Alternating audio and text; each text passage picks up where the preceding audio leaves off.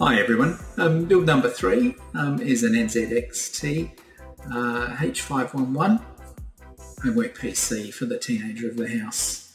It has an i7, Intel i7 CPU, 2GB GPU, just a little one, cover the Minecraft and the Tik Tok processing I suspect, 16GB of RAM, Gigabyte of RAM.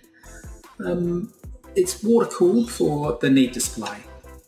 So we've selected a white PC to fit in with the environment in which it's going, and it has an Aqua computer CPU block and reservoir. Looks very nice. Appreciate your feedback.